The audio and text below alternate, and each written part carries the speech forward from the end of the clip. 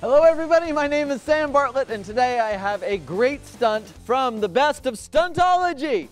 This stunt involves the strange maneuver called tying your head in a knot. All right, it looks like this. I want you to follow along with, put your hands out in front of you like this, palms facing. Now bring your thumbs down, one hand on top, fingers together.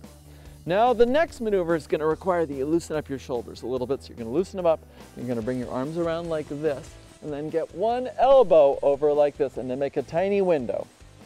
Once you make that window, look through it, and then imagine that you're going to stick your head through it, because that's what the stunt is. You're going to stick your head through this, effectively tying your head in a knot. Are you ready? 1, 2, 3.